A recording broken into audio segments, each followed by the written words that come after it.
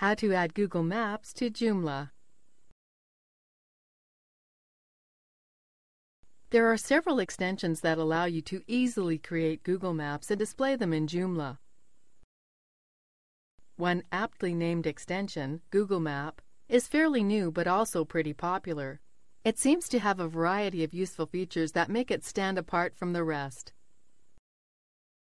As with all extensions we'll be showing you, start by going to extensions.joomla.org. Then, navigate to the Photos and Images Maps category and find the Google Map page.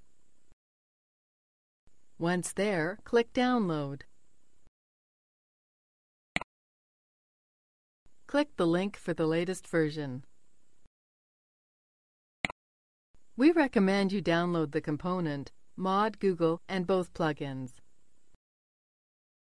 Once you've downloaded them all, install them just as you would any extension. For assistance with finding or installing extensions, watch the first 2 tutorials in this series. When complete, go to Components. Then Google Map. And then Configuration. First, you must enter the URLs on which your site resides, separated by commas. If you leave out a domain name, the Google Maps will not function when viewed from that location. If you want the maps to function on all subdomains of your site, leave off www here. Type the URLs.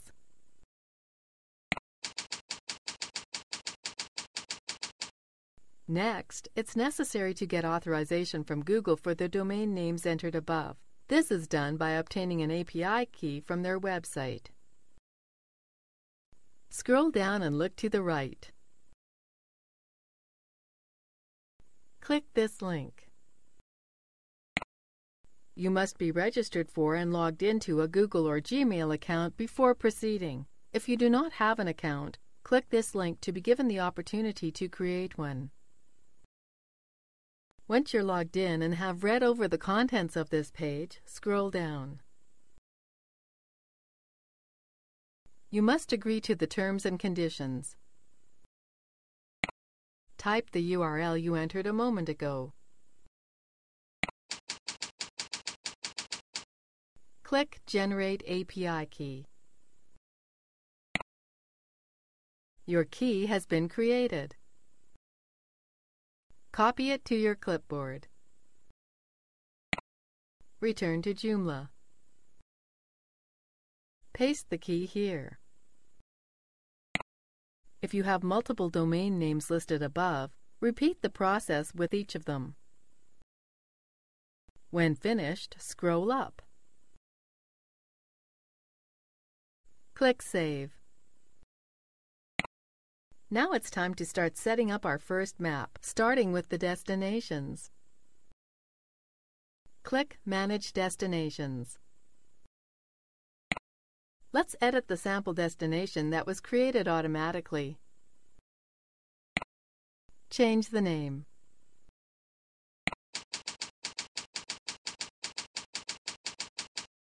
Type a description.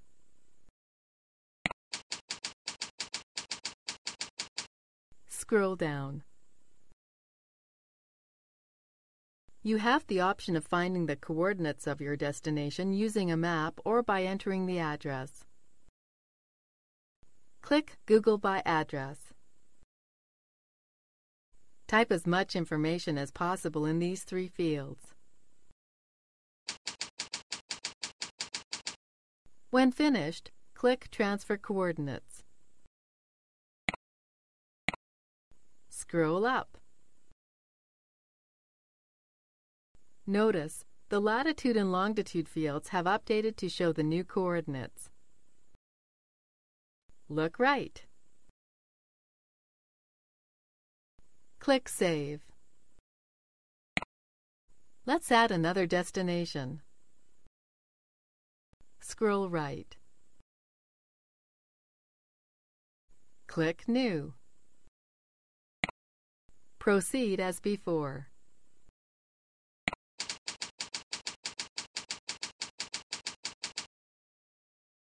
choose the sample category. Set both of these to Yes. Scroll down.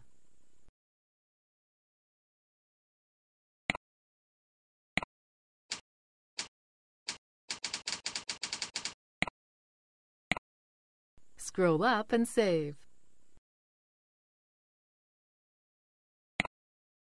Create one more destination on your own. Once complete, reorder the destinations however you want. Now let's edit the category. Click Manage Categories.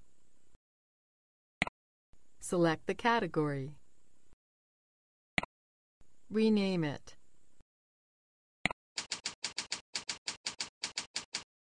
Supply the coordinates that the map should focus upon by default. Use the data from one of your destinations if you want. Change the zoom level if you wish, using a value from 1 to 15. Scroll down. Type a description to put before the map.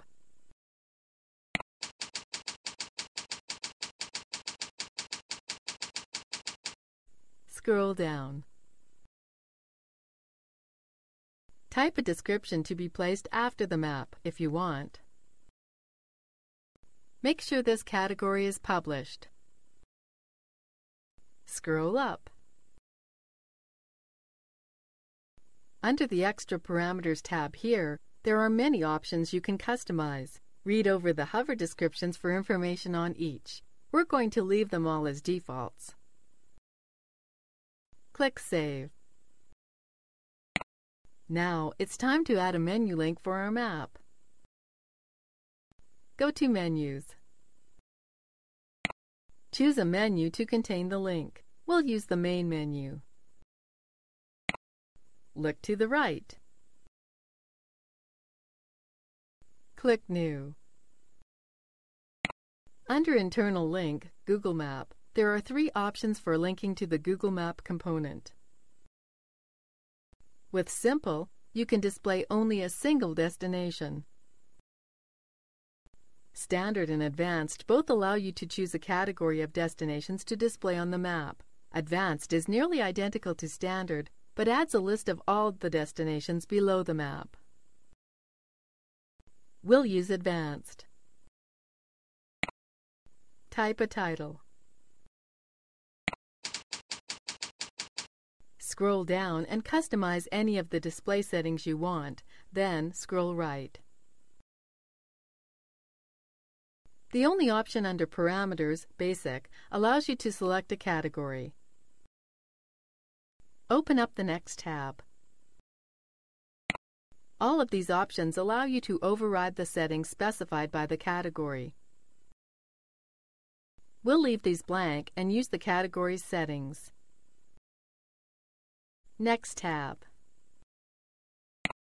All of these options are also available on the Categories page, this time under the Extra Parameters tab.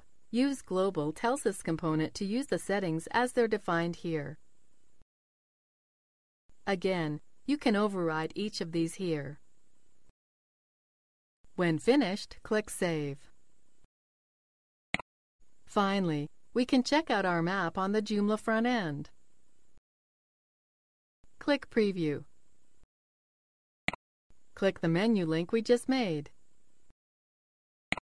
Here it is. If all went well for you, yours should work too. If you get a Google Maps API key error message, you'll need to go back and check your configuration. Scroll down. Notice the list of destinations. As stated, these will only show up in the advanced mode. Now that you have a map, you might want to start using the module and plugins you installed earlier. You can find out more about these on the developer's website.